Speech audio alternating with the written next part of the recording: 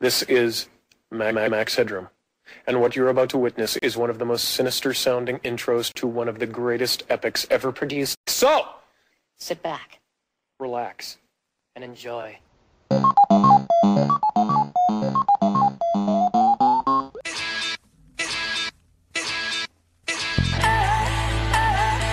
looks like the 80's.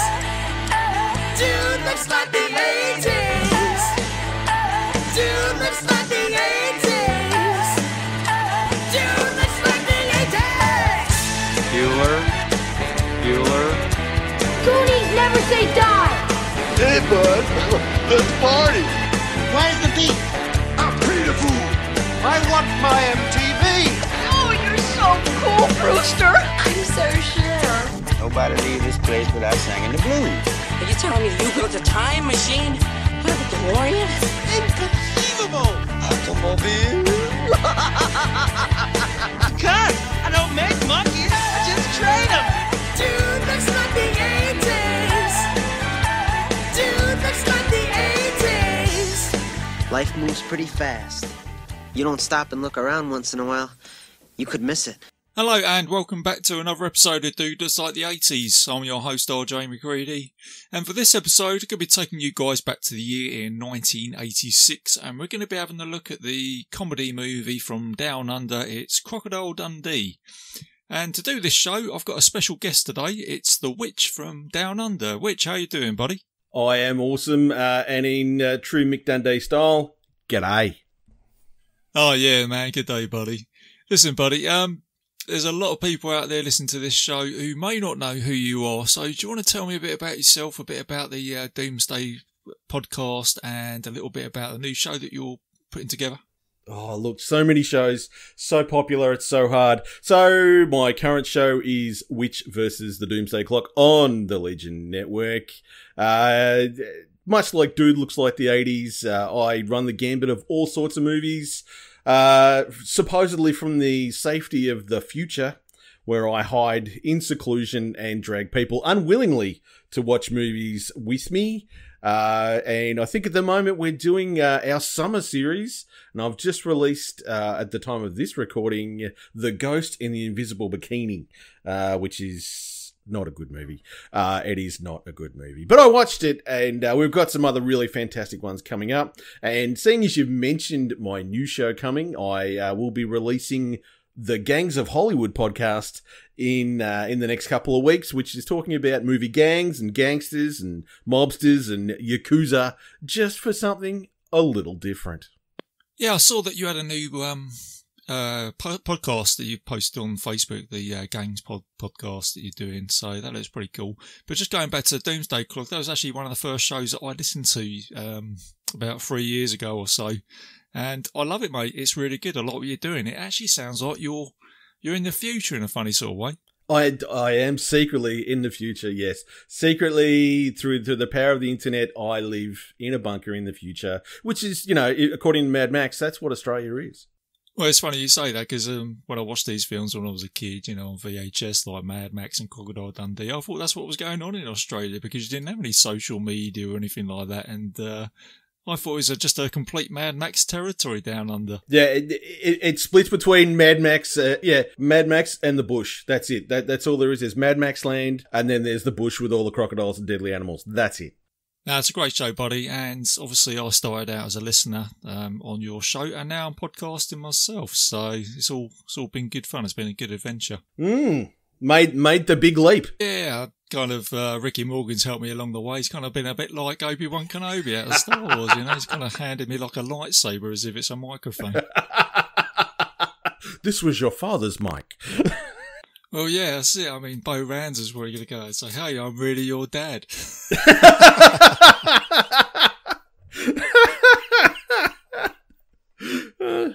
Next thing, you're having to get my bloody hand chopped off or something.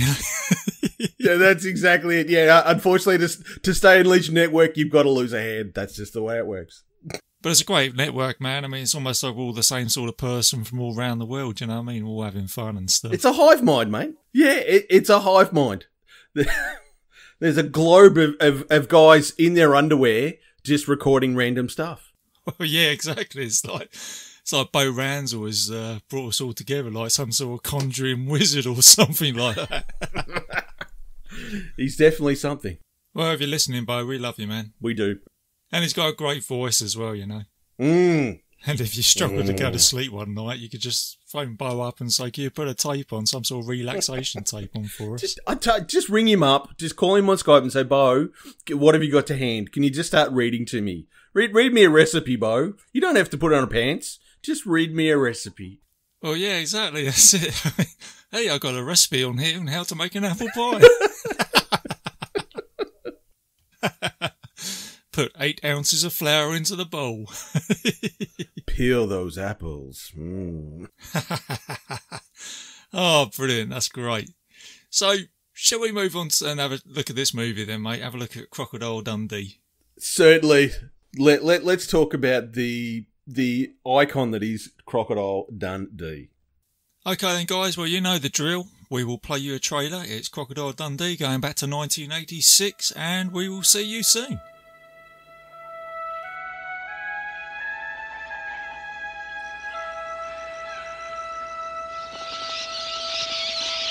He was raised in the land down under, where a man thinks on his feet, speaks with his fists, and lives by his wits.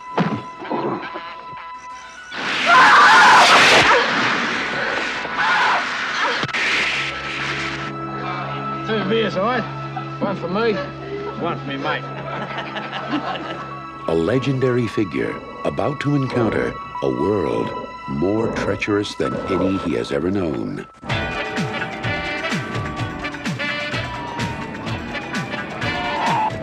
G'day.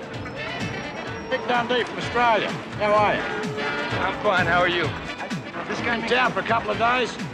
Probably see you around. Bye. Is this your first trip to New York? First trip anywhere. Well, we might just have to give you one for free. Yeah. One what? How are you finding New York? A bit of a lunatic asylum. That's why I love it, because I fit right in. G'day. Hello. Sorry. G'day. Look. My bag! Stop it! Stop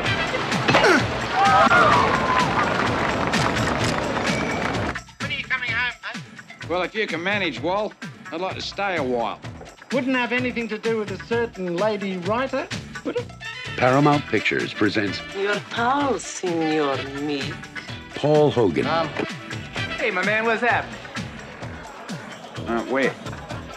as Crocodile Dundee. You got a light, buddy? Yeah, sure, kid. And your wallet.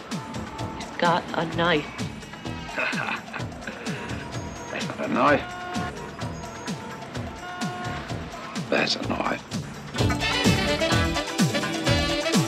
Crocodile Dundee.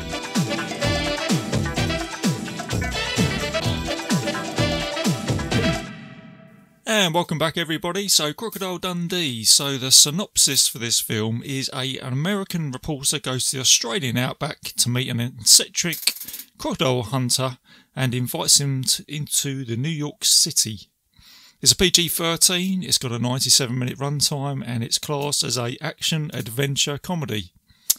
It's starring, as we all know, Paul Hogan, Linda Kowalski as Sue, John Mellion as Walter, Reginald Vell Johnson as Gus, and it was directed by Peter Feynman, and it was written and produced by Paul Hogan, so he actually wrote this movie. It was made for $10 million, and it skyrocketed in the 80s. It had a massive, it was a massive hit in the 80s. It was the second biggest film to come out in 1986 next to Top Gun, and it made a return of $353 million. And Paul Hogan himself, he just didn't know this. It was going to be a hit when he made it. He just said, I wanted to make a nice little funny adventure movie from the 80s. I mean... Yeah, that's pretty much Hogs on most stuff. Well, that's the other thing I was going to say. I mean, that's the thing about Paul Hogan. I was watching a documentary on him the other day, and it just seems like he is just being himself in these movies. You know, he just he's obviously acting, but you know, a big part of him is just being himself and being funny and all the comedy and stuff. Yeah, well, at that point in time, he was he did TV, and he had like a sketch show in the late 70s, and it was that, and then he moved into this. But up until, you know, like this got really big, he was just a real average bloke. You know, he was married to a woman called Nolene, and okay, you know, all his comedy was real down to earth, working class type stuff. He was just an average Australian bloke.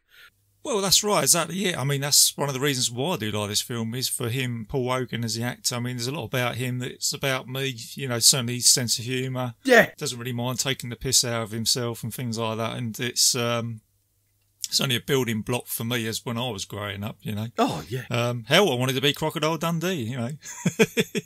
Well, when I grow up, I want to be Crocodile Dundee, definitely.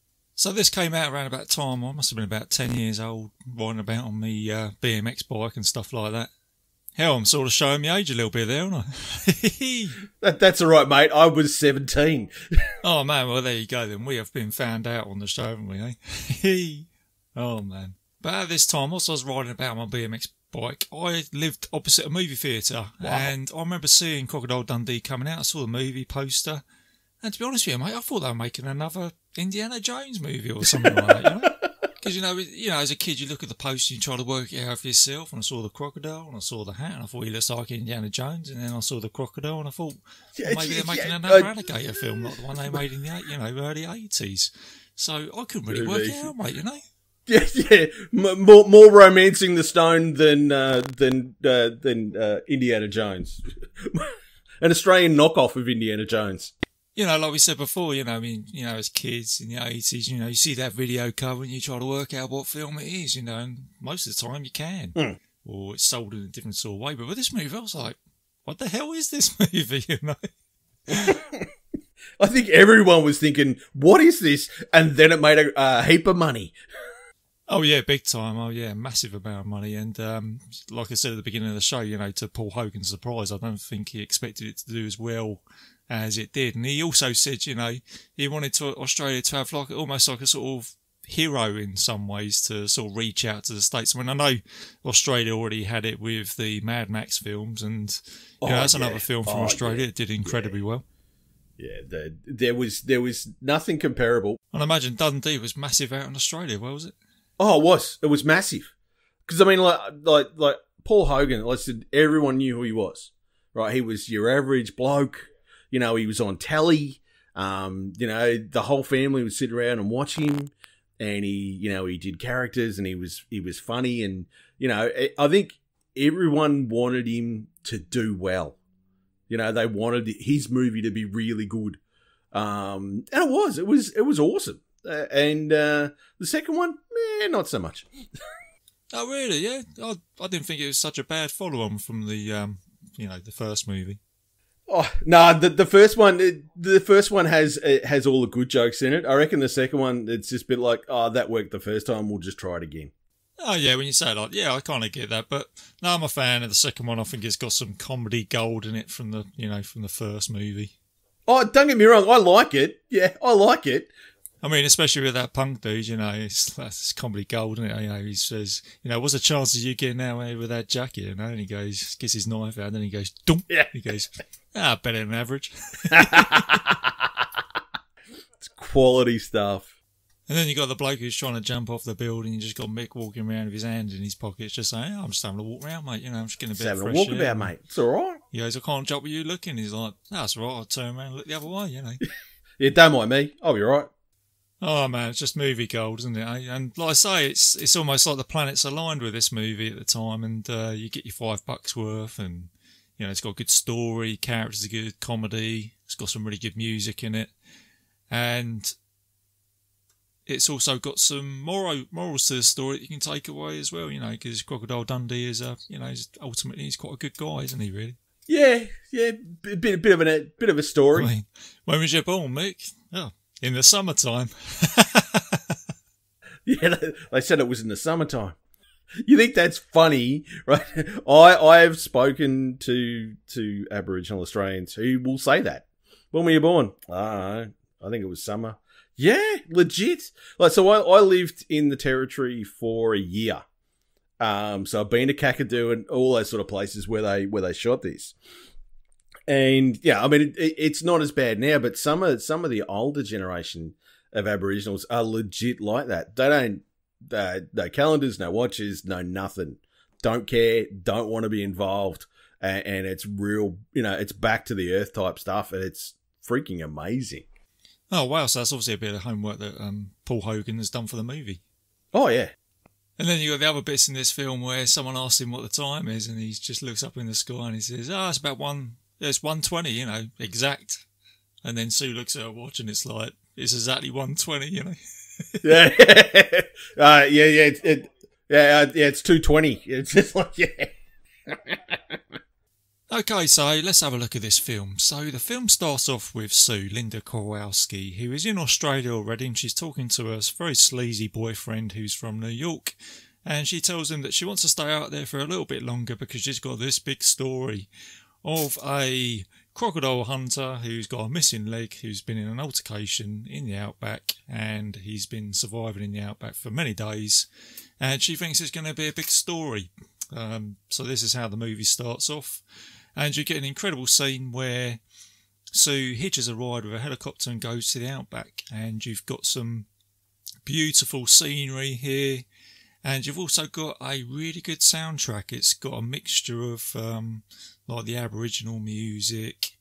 And it's just a really good amalgamation of all that. And I think you've got some guitar in there and stuff like that. So it really sort of draws you into the movie. Yeah, the score it works really well with it, and you get some really nice aerial shots too, which I really like. It's some really nice shots of the Territory. Oh yeah, absolutely. Because I've never been to Australia, and when I was watching this as a kid, you get to watch these films and you get to see these landscapes, and I just thought it looked beautiful. Looking at the outback and all that, so it was great. And then you've got Sue that turns up at Walkabout Creek, and she is met by Wally, and he's got his socks, his white socks, pulled all the way up to his knees. What a look, eh? That was a look. That was a real look. Well, you know what? Next time I go out treasure hunting, I think I might go for a look like that. Ditch the old Indiana Jones look and go for this, Oh man! And that actor is John Mellion. He's a known actor in Australia, isn't he? He's been in a couple of movies. Yeah, he's an Australian television mainstay. Like, he, again, been around, done television, done movies, done all sorts of stuff. He's been around literally forever. Yeah, I seem to remember him being in a film called Outback or Walkabout, something like that. It had Jenny Agutter in it or something. Oh, vaguely, yeah. That vaguely sounds familiar. There was a lot of those in the 70s. Picnic in Hanging Rock and, Walkabout and all that sort of stuff. So Sue goes to Walkabout Creek and she goes down to the pub, and this is where she meets Crocodile Dundee, and you get a Bowie knife that comes flying through the bar, and then Crocodile Dundee comes crashing through, and he's got a croc in his hand, and he gets up to the bar and he says, I'll have one for me and my mate.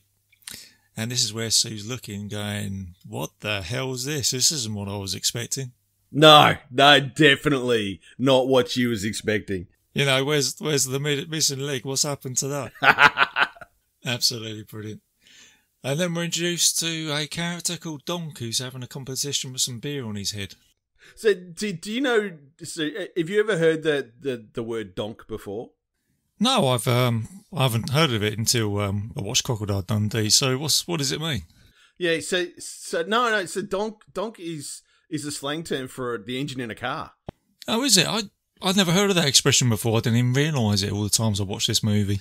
Yeah, so when I heard it, I went, I totally forgot that. Yeah, they called him Donk. It's just like anything that's got a big engine in it, that's a donk. Oh right, because like I say, I've only ever heard that word in this movie. To be honest with you, Crocodile Dundee. Yeah, I mean he's probably the local mechanic. No, like I say, now you say that, does sort of make sense now. And now you've got Mick having a dance with Sue, and he's having a bit of a good time. He likes a beer, he likes to have a bit of a laugh, and he doesn't really take any shit because you've got the poachers in the corner, and they're starting to take the mick out of Mick. There's no pun there intended. And then Mick throws his authority around a little bit, doesn't he? And then he punches this poacher and he says, I won't have bad language used in front of a lady like that. And then Sue's going, what the hell's going on here? What's going on? Yeah, because you just start a fight for no reason. That happens all the time. And the poacher guy as well, recognise him from somewhere as well. Yeah, again, yeah, heap of Australian stuff. You know, again, TV, movies, yeah. Yeah, I think I recognised him from the Flying Doctors or something like that. Oh, yes. Yes, he was probably a staple on the Flying Doctors. They all did a stint at one turn or another. Yeah, that's right. I thought I recognised him from somewhere. But so the next day, Sue joins Mick and Waddy to go on an adventure on the outback, and they get onto Mick's truck and go to the location where he had supposedly had his leg bitten off by a crocodile, and where he was going fishing. So along the way they come across their first obstacle, which is a water buffalo or something like that. Yeah, when they're driving up the path and the water buffalo is in the middle of the road, just stopping them. That's right. Going anywhere. And Mick does his magic trick. He certainly does. Yeah, he does his Bushman magic bit of witchcraft on the water buffalo and puts it down to the ground with his hands, and Sue's starting to take photographs and that. That is the most amazing piece of bullshit you will ever see. That trick with them. Oh, big time, yeah. And I think they actually sedated that water buffalo in real life or something, didn't they? Yes. They literally put it to sleep. Poor bloody animal, but yeah, they put it to sleep. No, but I don't think you'll get away with that now, would you? Oh, no, definitely not. So once they've dealt with the water buffalo, they move on, and then they get to the location where Mick had the confrontation with the crocodile, and you see the boat that's all been trashed and beaten up. And then Mick's telling her about the story where he's rolled the crocodile over and he's talked him out of it and all that sort of stuff. And Sue's taking photographs, and then while she's taking photos, she finds some gun shells, and then she says to him, well, what do you need these for then? And he goes, oh, bloody big barramundi out here there is. Yeah, barras are pretty big fish. I don't think you need to go fishing with a shotty to get her, but yeah, they're big fish. Yeah, I know. And then Sue talks to him about his leg, doesn't she? And then she says, oh, I thought you had your leg bitten off, Mick. And he goes, nah, more like a love bite, really. And then he sort of pulls his trouser up and shows him and like cutting his leg.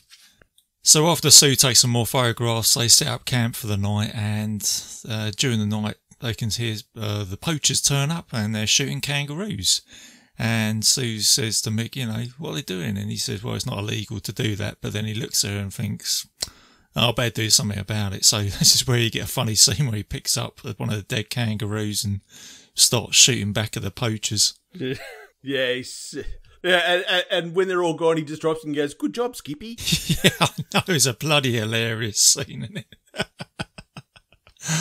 Did you guys get Skippy the bush kangaroo? I did. Did you get that when you were kids? Yeah, we got him indeed. Yeah, we got him over here. I remember watching this film with my mum, and she just went, oh, no, not Skippy. Skippy's dead.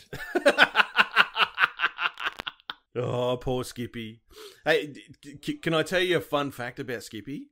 Yeah, what's that? We're going to say it's not a real kangaroo or something like that. No, well, the wild shot you saw of Skippy was actually a kangaroo. But any time you saw Skippy with Sonny and you saw the paws, like Skippy's paws and, Sonny be talking to him, they were actually a pair of bottle openers. Oh, really? Yes, they were kangaroo paw bottle openers. Anytime you saw Sonny and Skip together, and like Sonny be holding his little paws, there was a bloke just out of camera shot holding a pair of bottle openers with kangaroo paws on the end of it. Oh man, that's something I'm not going to be able to unsee now every time I see Skippy. It's funny you saying that, because that's actually remind me of the all roads lead to the thing with me and John Carpenter, as you know. But the Petri dish scene when Kurt Russell or RJ McCready's holding the Petri dish. And it's actually a plastic hand, and I didn't know that after all these years, Yeah, I know. All of a sudden, it's ruined, right? It's 100% ruined forever now. Yes. Well, yeah, that's it. I mean, next thing someone's going to tell me is it's not a real movie, What's going on? Oh dear, but anyway, moving on from the thing, back to Crocodile Dundee. So Sue and Mick go back to the camp, and this is where they meet an Aborigine guy called Neville Bell. He comes to the camp to visit. Yes. And Sue is very respectful to him, isn't she? And then she says, can I take your photograph? And then that's where he comes out and says, no, you can't take my photograph. And she thinks, is it because I'm going to take your spirit away? He goes, no, it's because you've got your lens cap on. Yes. Played by David Gulpilil, a very famous Aboriginal actor. Oh, right. Was he? What else has he been in? Oh, no, David Gulpilil's been in a heap of movies. I think probably the one that always comes to mind is Storm Boy. And then, like you said, he's done a heap of Australian TVs and movies. But yeah, David Gulpilil is quite famous. Oh, okay. So Neville goes into the woods, doesn't he? And then he starts walking off, and then Sue's going, it's so dark out there, how can he see? And then Mick goes, oh, well, he's got some sort of telekinesis where he can see. Yeah. And then you got Neville walking through the bush, and he steps on a twig, and he goes, oh, I hate the bloody bush, doesn't he? I hate the bloody bush. So funny. I mean, that's what I love about this film. It just draws you in, and then it just sort of throws you all of a sudden with something like that. Yeah. Oh, it's fantastic. But then after this, you've got Mick, who goes to have a tribal dance with the tribal elders, and Sue says, can I come along to this ceremony? And he says, no, you can't come along because it's only me that's been sworn in. So he leaves at the campfire. But then Sue, out of curiosity, goes to the campfire, and she's just hiding in the bush, and she's taking photographs. But then she gets clocked by Mick, and then Mick looks back at her and just sort of smiles. And then later on at the camp, Sue goes, well, how did you know I was there? And he just has a sort of moment of silence, and she's thinking, is he going to say telekinesis or something like that? And he just goes, well, no, you're a woman and you're curious. Yes. Yeah, you're all nosy buggers. Oh, brilliant. So then I think at this point, Sue's kind of gone from being curious about Mick to being a little bit more drawn to him. Yes. And then the next day in the morning, they head off to a point, and Sue comes out and says, what's it like for a city girl to survive out here in the bush? And Mick says, I don't think it'll last 5 minutes. So Sue takes the challenge and she walks off by herself. And this is the bit where you get the bit where she's in a bikini, filling up her canteen by the water. Yes, yeah, in the little black one piece. And whew, I tell you, whew.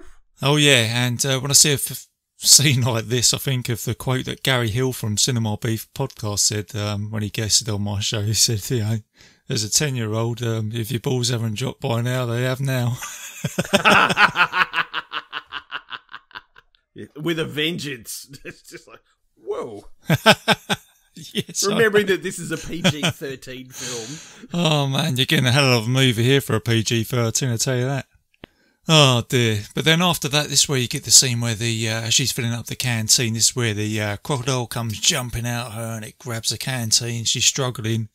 And this is where Mick Dundee does his Tarzan stuff, and he comes in and rescues her, and he puts a knife through the head of the crocodile, and he kills a croc and he rescues Sue. But yeah, it's a bit of a jump scene, isn't it? Yeah, it is. It's a bit of a jump scare. It comes diving out of the water, and then Mick jumps on top and stabs it in the brain and saves her. And I guess you get live crocs like that out there, don't you? Well, this was shot in Kakadu, and there are live crocs in Kakadu, like swimming in the water and all that sort of stuff. They're all out there just looking for something to eat. Well, I'll remember that next time I'm in the outback, you know what I mean? Yep, word to the wise. Absolutely. But after this scene, so they're coming to the end of the venture. They go back to Wally, and during the venture, Sue's beginning to get some feelings for Mick Dundee, and she decides to invite him back to New York City. And Wally at first says, well, no, I'm not sure about it. And she goes, I'll pay. And he goes, well, actually, that's a good idea. Yeah, no, that's really, really good. Oh, yeah, big time.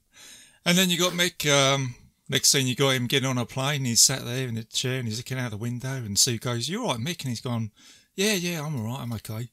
And then the next shot you got is the plane taking off, and then all you hear is Mick Dundee go, whoa, shit. And so from here on, you've got Mick Dundee that has his first trip into a city, which is New York City. And what I like about it here is that you get that switch from Mick's territory to Sue's territory, which is kind of equally like a jungle in its own right. Yeah.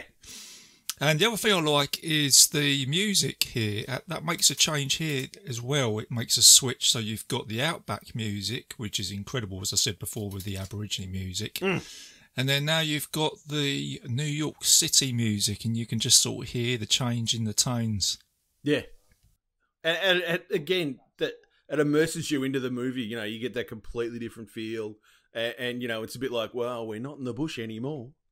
Well, yeah, that's right. I mean, you got the most 80th New York City soundtrack you've ever got in your life, haven't you?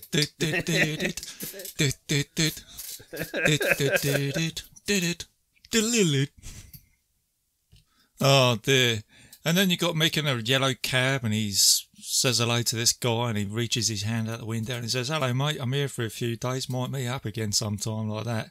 And the trivia here for this guy is it's the dude from The Warriors who plays the orphans. Looks a little bit like David Schwimmer. Yeah, in a weird kind of way, but yeah, that is that dude. So there's a little bit of Warriors trivia there for this movie. And then you got Mick, who goes to a hotel room, a very posh hotel. It's probably one of the biggest hotel rooms he's ever seen. And he goes in there and he turns the TV on and he says, "Yep, that's what I've seen." It's I Love Lucy. It's I Love Lucy. You know, I just went, oh my God, yeah, they're still showing reruns of I Love Lucy.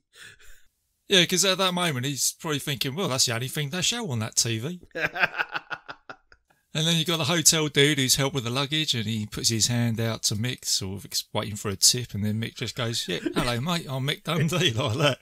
And then C goes, "It's okay."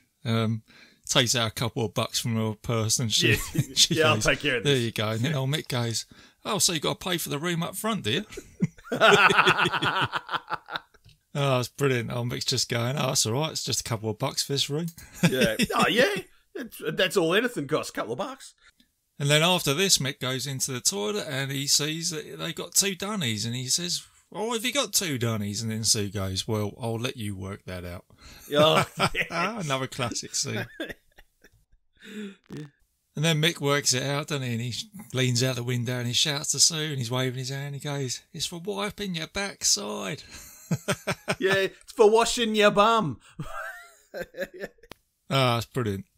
And then you get Mick, he's all settling into town. He has a ride around with a police officer on a horse that drops him off to the hotel and gives him back his knife. And then Mick gets invited out with her boyfriend, and he's a proper 80s sleazebag, isn't he? I mean, you know. Yeah, oh yeah. He's playing the 80s tool to the epitome. Oh, yeah, only just. But I guess at the same time, you need this sort of knob in a movie because he sort of becomes like the sort of nemesis in a way for Mick Dundee. Yeah. So they're sat there, they're having some dinner, and the waiter comes over, he starts talking Italian or something like that. And then this sleazebag starts making fun of Mick, and he starts saying, "Oh, I guess you want a kangaroo steak." And Mick sort of just shrugs it off on his shoulders, but he goes, "Yeah, well, I don't know how you pronounce it, but whatever that person's having over there." And then old Mick just gives him a right hook without anybody looking. And then this guy just sort of falls into a daze, and it's like he's just going, "Oh, I'm going to faint." So he proper sorts him out. Just goes, bang!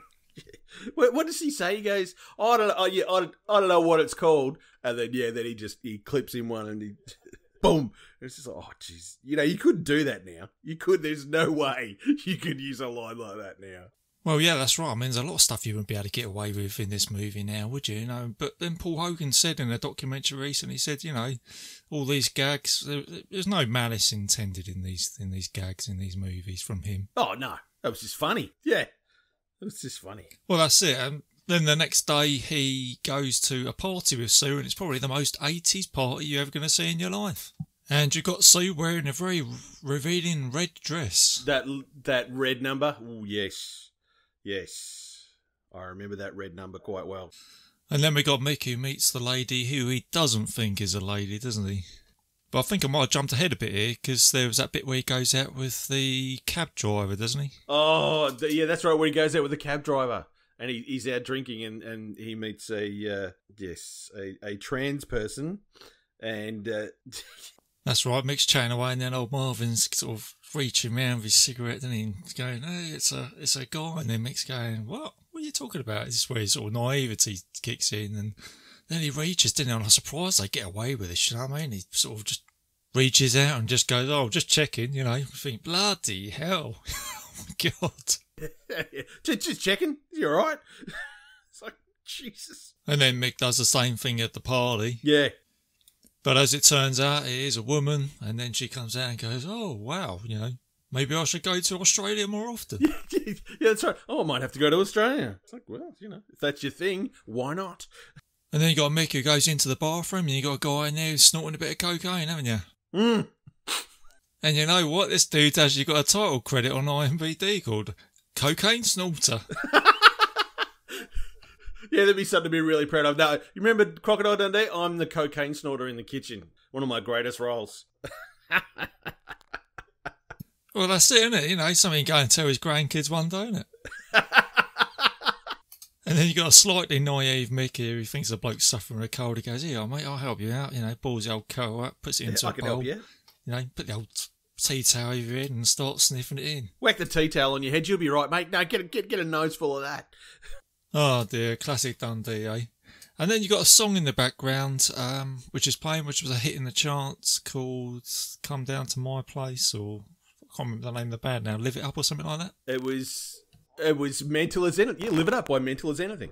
Yeah, that was it. I think it did pretty well in the charts back then. I think I've got it kicking around on vinyl downstairs somewhere. Oh, wow. Nice. So then Mick and Sue are spending some nice time together in New York, and then this is where you get the classic scene where they're walking home together at night time, and you get them out. It's an iconic scene, this. You know, that's the knife scene. Everybody knows it. When I talk about Crocodile Dundee, people bring this scene up straight away. It's almost as iconic as Brody blowing up the shark at the end of Jaws, or Indiana Jones with a rolling ball behind him. But this is it, Mick Dundee. The classic knife scene. It's iconic. Everyone knows it. Everyone knows that scene. Even if they've never seen this movie, they know that scene. Oh, absolutely, yeah, big time. I mean, even to the point where if you just Google Crocodile Dundee, 9 times out of 10, this picture will come up more than the movie poster itself. Yeah. And then Sue kisses Crocodile Dundee, and they're starting to fall in love with each other. But then the next scene after this, Sue invites Mick to a dinner with some family, and this is where the sleazebag proposes to her. And you know, Mick, this is completely out of the blue. He's heartbroken. So after the party, or the dinner, should I say, Mick goes and drowns his sorrow with Marvin, and you know, Marvin leaves him some alcohol and leaves him on the street. And then Mick's walking down the street, and this is where he gets confronted by the pimp, which I forgot to mention earlier, which he punches and sorts out. And this pimp guy turns up with some heavies and takes on Mick. And this is where you get Gus, the cab driver. And he rams her into the vehicle with a pimp, knocks him over, helps Mick Dundee out, and that's where he gets the boomerang. Yes! Pulling the fin off the back of the car, using it like a boomerang. And that's where you get Mick come out and say, I knew you was tribal. You Pinchinjara tribe, yeah. You know, when you think about it, when I watch this scene, that's Sergeant Al Powell, isn't it? The actor from Die Hard. So you think he's been alongside 2 iconic movie characters, hasn't he? Yes. And then the next day, Mick goes on a walkabout because that's it. He thinks the relationship is over with Sue, and he's going to walk around New York City, which could be up to 18 months, as he said earlier on in the movie. And then he gives the hotel porter his knife, doesn't he? Doing this, yeah. Brilliant. And then Sue realises that she's made a mistake. She doesn't want to marry that sleazebag, and then she wants to... Well, she goes to the hotel and she tries to find Dundee, but then the porter says, oh, he's gone on walkabout. And she goes, I'll walkabout. And she tries to find him. And then they end up at the metro station. And this is where you get the classic scene where people are relaying information back and forwards. And then you got the 2 guys in there going, I love you, I love you. And then you got Mick who climbs over everybody, doesn't he? Like what they do, I guess, with the sheep out in the outback. Yeah, where you get a blue dog that'll run across the top of the sheep when they're trying to get it back in the pen. Oh, yeah, okay.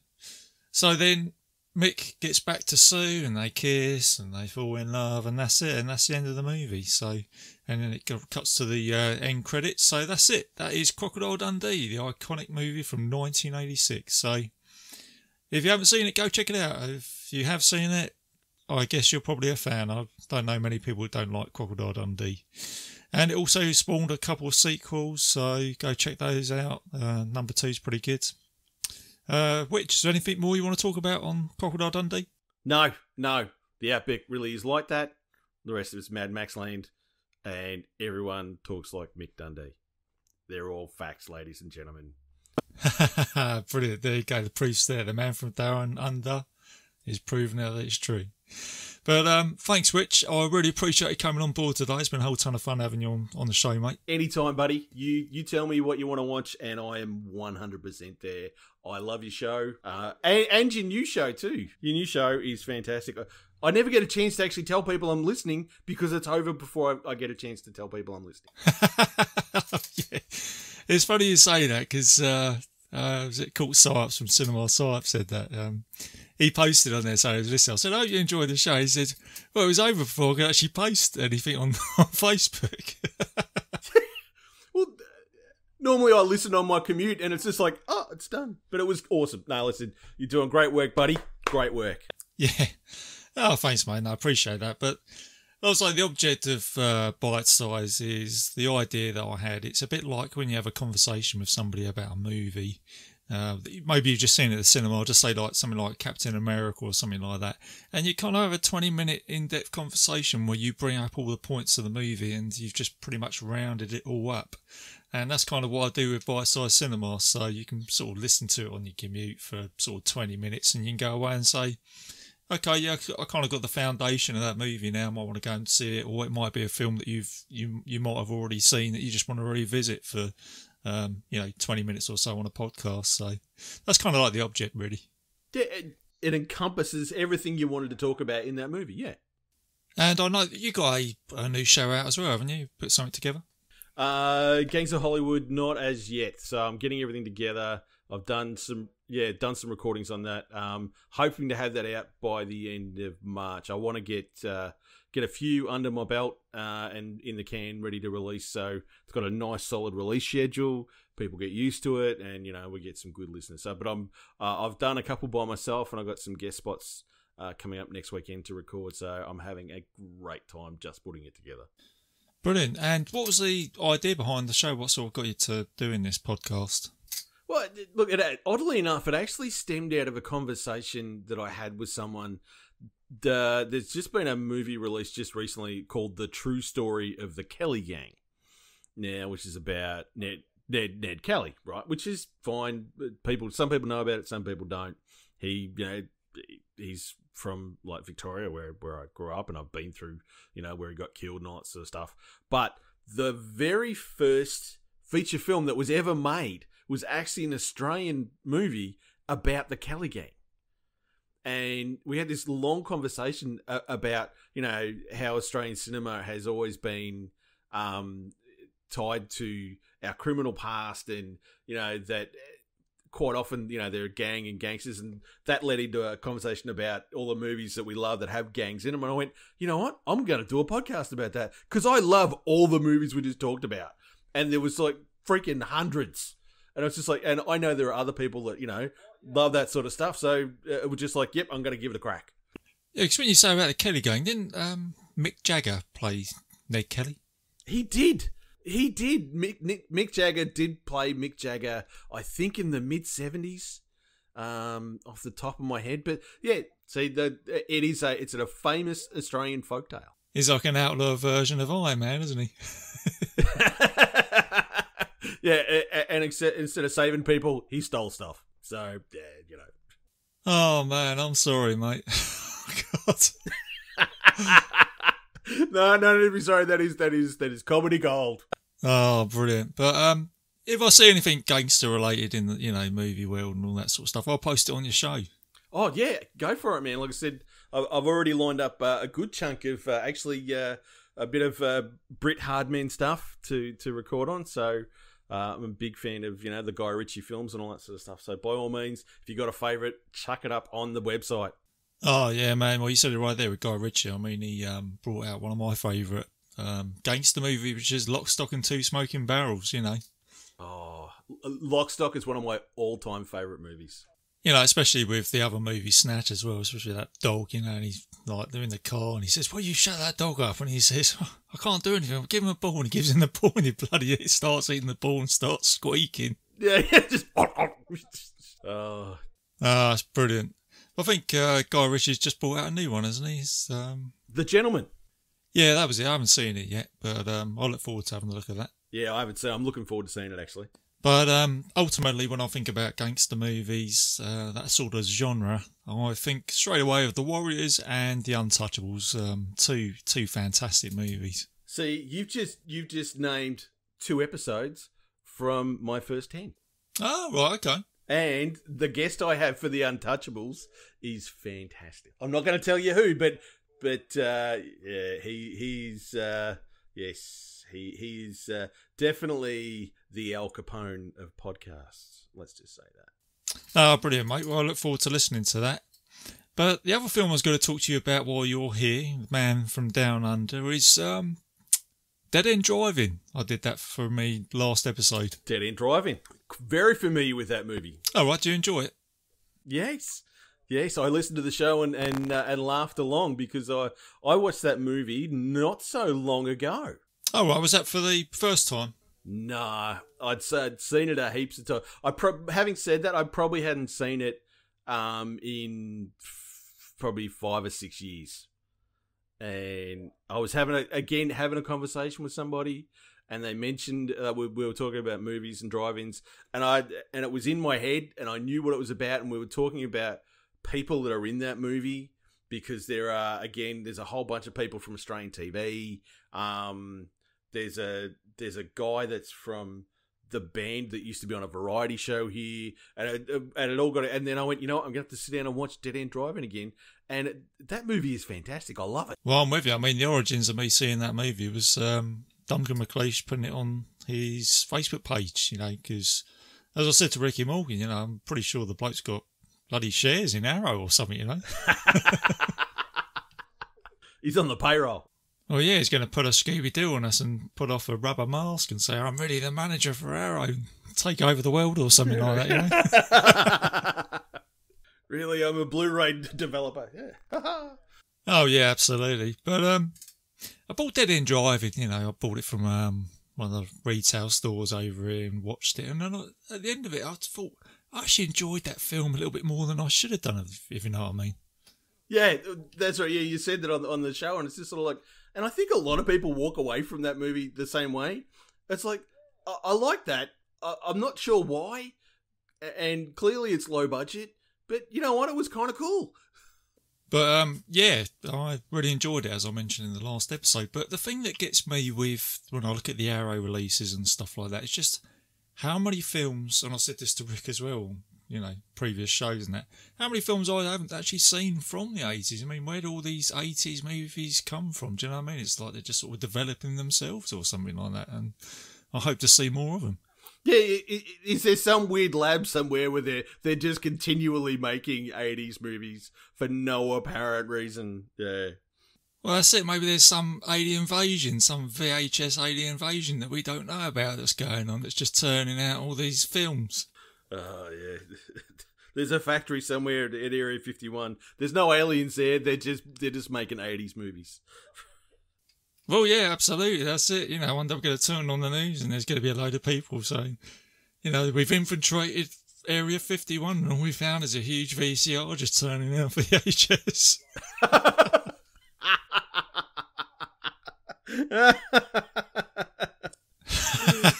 It's cold. Oh, dear. Well, listen, on that note, we will leave you with that food for thought. So after reviewing Crocodile Dundee, me and the Witch have found out there's an alien invasion of VHS in the world. So we'll leave you with that thought. But hope you enjoyed the show, guys. Witch, thank you very much for coming on the show, mate. Thanks, mate. Really appreciate you having me on. It's been good to have you here, mate. But guys, just before I go, just a little bit of admin. I am a proud member of Legion Podcast, so go and check out all the other shows on that network. And you can find the show on iTunes, and I've also got a Facebook page, so if you want to join in, have some fun there. We've got some great members on that page that regularly post stuff, and it's a really good place to be. So keep it 80s, have fun guys, and I will see you soon.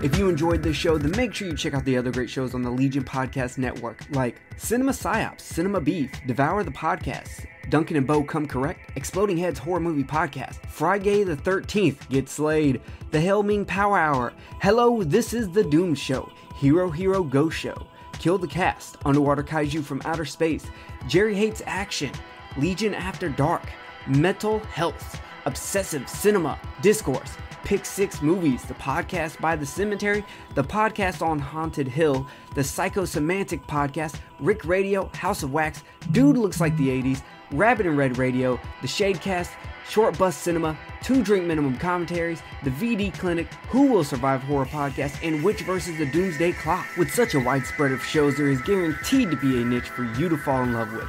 Horror, politics, movies, books, sex, music, commentaries, health, video games, kaiju, action, news, comedy, and opinions that would most likely get you killed in some parts of the world. We are proud to bring you some of the best podcasting in the world. Check us out at www.legionpodcast.com, iTunes, Spotify, Stitcher, YouTube, and any other dark corner of the internet where podcasts can be found.